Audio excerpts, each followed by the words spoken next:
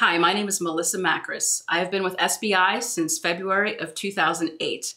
It has taken me from complete novice to the owner of my own successful local business that has grossed over $1 million in just 3.5 short years.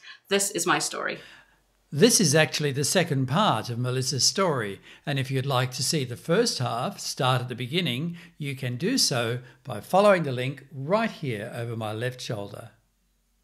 Still here? Well, if you have a bricks and mortar business, this one is for you. Melissa has a tremendous amount to contribute. Hello, I'm Paul Buckingham, roving ambassador for Solo Build It.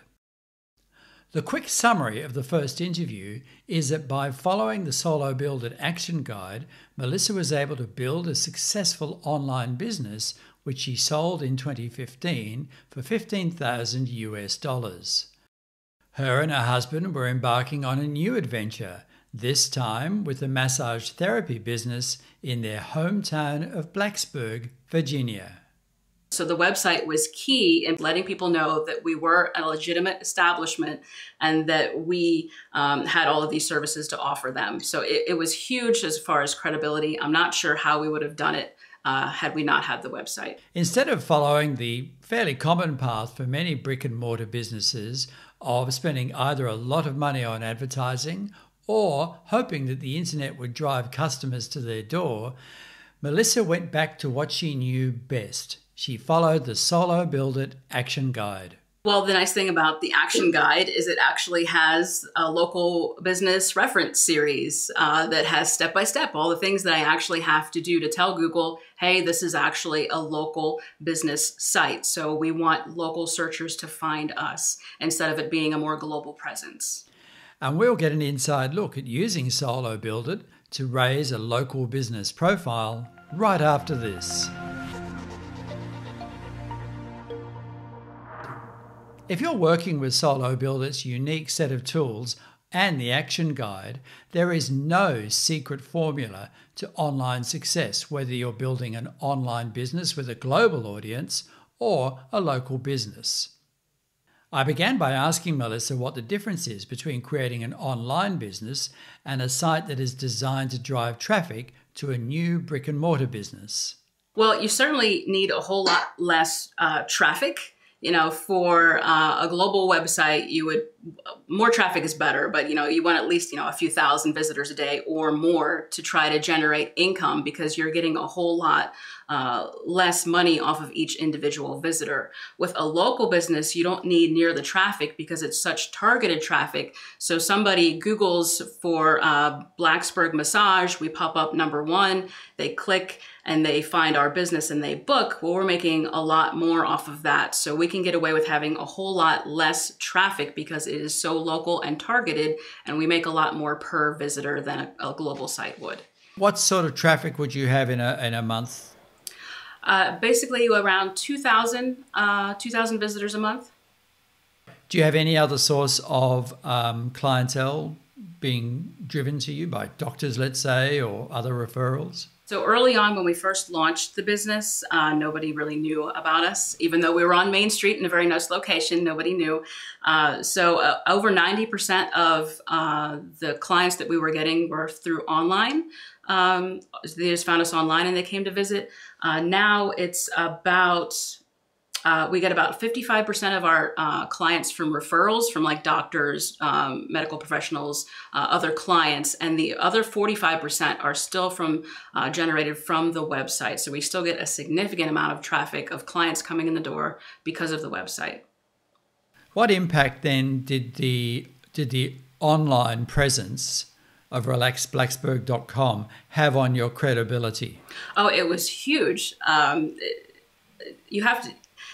You need a high level of credibility for a new massage therapy clinic to establish itself, just because there are a lot of people out there that maybe aren't qualified that are calling themselves massage therapists. And also, it can be a front for human trafficking and prostitution. Sometimes they will call themselves massage therapists when they obviously are not. So clients are very wary about going to a new establishment. So the website was key in preventing a very professional face, letting people know that we were a legitimate legitimate establishment and that we had all of these services to offer them. So it was huge as far as credibility. I'm not sure how we would have done it had we not had the website. So what role really has Solo Build It had in this? Because it really sounds like it's a separate world to the online world that you first started with Approach Wellness. I always say that if it wasn't for Solo Build It, we would not have this business because massage, starting a new business, a local brick and mortar business is very difficult to begin with. So it just gave us a leg up on all of our competitors. We were able to establish quickly. We were able to be profitable the first month. Typically the standard rule of thumb is that it takes a brand new therapist about 2 to 3 years to establish enough clientele to keep them full. And we've done that. We have 6 full-time therapists now, and it's been, well, July will be 4 years. So we've crushed that knowledge that it takes 2 or 3 years to actually build clientele because we have all these online, all these visitors coming from the online world. And that's the power of Solo Build It, is getting these clients through the door and just breaking all the standard conventions with how massage therapists build their practice. So we've talked about the Relax Blacksburg website and having about 70 visitors a day and driving traffic through the door so that you really can't take any more clients. What does this mean financially for you in terms of turnover? We had started the business July 1st, 2015, and last December we had actually hit $1 million in total revenue.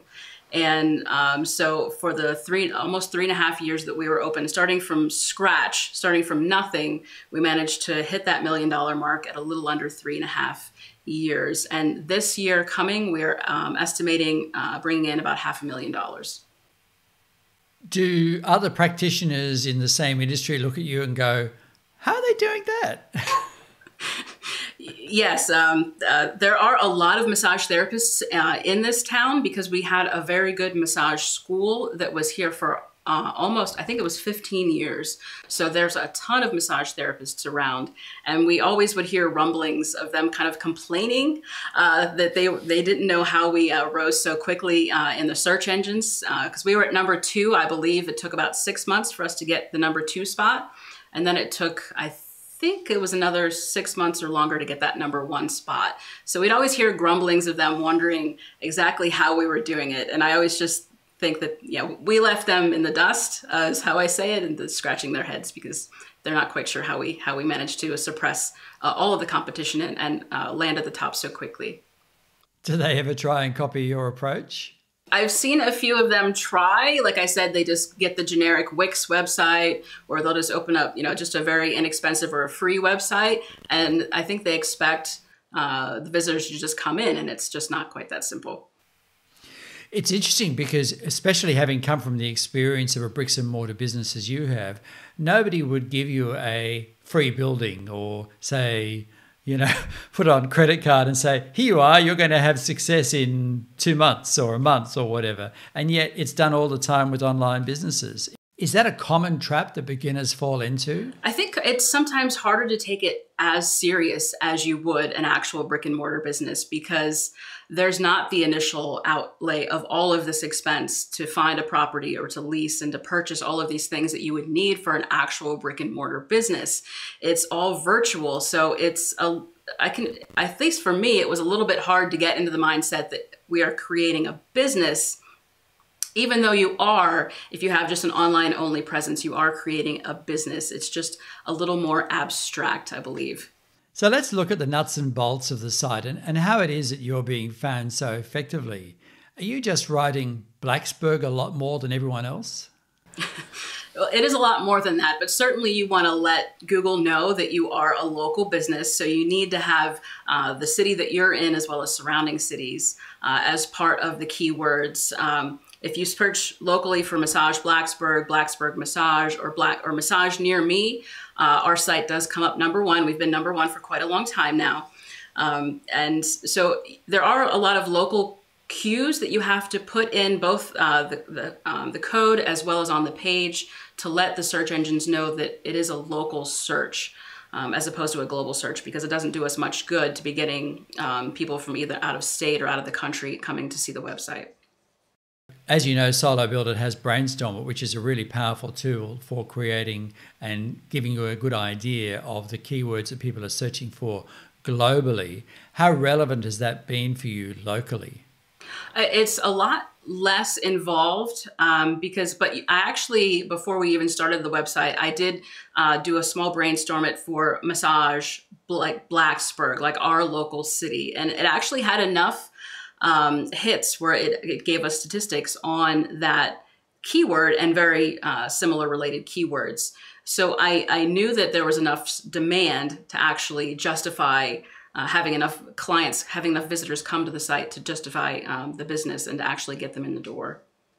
Did you find that you only worked with those local keywords, or did you still use some of those organic, larger keywords you might have, which might have been massage therapy or whatever? Yeah, I still do have some generic keywords in there, and I do get traffic from them. Like massage draping, for instance, we're #1 actually on a global search, which I didn't expect. So we do occasionally get traffic from that, but again, that's not really what our target is, because we're trying to get people in the door.